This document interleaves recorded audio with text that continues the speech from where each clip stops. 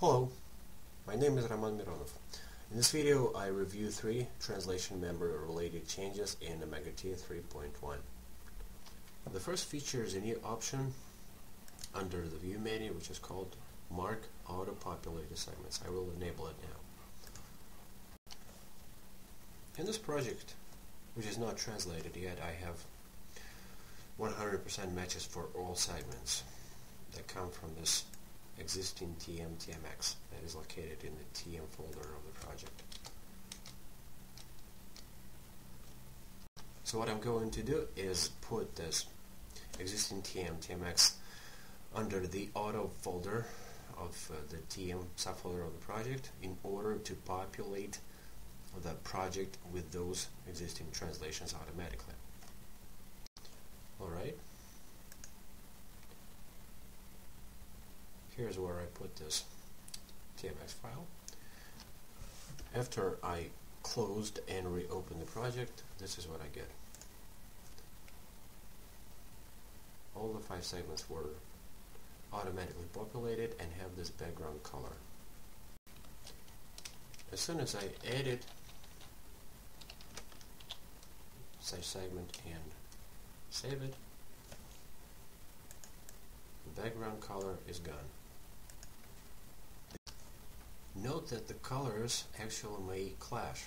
For example, note this color in Numbing here, and if I throw in Mark translated segments, these 2 colors combine and produce this kind of a mixed background color. So you need to be aware of this. This new function helps translators distinguish 100% matches from other texts visually, which makes it so much easier to do this than before, when the only way to recognize a 100% match was to open it and look into the fuzzy matches pane. So now we can do this in a more visual way. The next new feature I want to review is the priority TM. Suppose you're working on a team project and get disconnected from the server, and then you continue working offline. After you connect back to the server, the question is how you get your translations to the server. New translations are not a problem because you can insert them using the auto folder. But what about edited translations? Those that you edited while disconnected from the server. The auto folder will not help in this case because it cannot override the translations that exist in your project saved TMX. But the newly added enforce folder will. Here it is. Okay, so my TM subfolder, auto subfolder, and here's the enforce subfolder where the edited TMX file is. So this is how I can insert the new or edited translations from a TMX file in order to override my current translations. And in this case you can see that in the edited TM file there is an edited translation. So instead of a verb, I have a noun here. Since I already put this file where I need to use it to the enforce subfolder, I can simply reload the project, and as you see,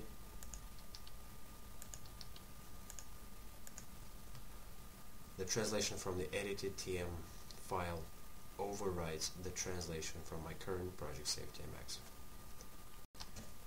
An important thing to note at this point is that you need to remove the file from the enforce folder or delete the enforce folder altogether after completing what I just did, after overriding the existing translations. And this is what I will do now. Now I have it, and now I remove the file from the enforce folder, so it's empty. And the reason I'm doing this, and the reason that I'm cautioning you, is that every time you keep this new edited TM/TMX file, it will keep overriding your translations. So even if you change something and then come back to the segment, you'll notice that your translation, the translation that you edited, was overridden by the translation from the edited TM. So if you're not cautious enough, you can actually lose your edits that you made after making this operation. And the final feature I want to review is register identical translation. Suppose I have a segment with a website address that I want to save to the translation memory, but it does not need translation, which means that in this case source equals target. But I cannot do this because when I close the segment and go to the next one, of course nothing happens. Previously my only option was to enable this checkbox, allow translation to be equal to source. But of course this resulted in writing not just those segments where source equals target is an eligible combination, but all actual segments, including those that actually need translation.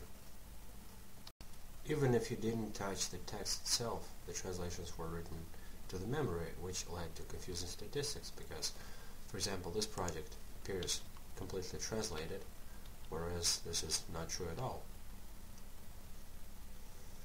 Now you have the exciting ability to avoid writing on actual untranslated segments to the translation memory, and this is achieved by disabling this option and then using manually this new command with a shortcut, register identical translation, on those segments where it is okay to have source that equals target. For example, this is where I will use my command. Here we go.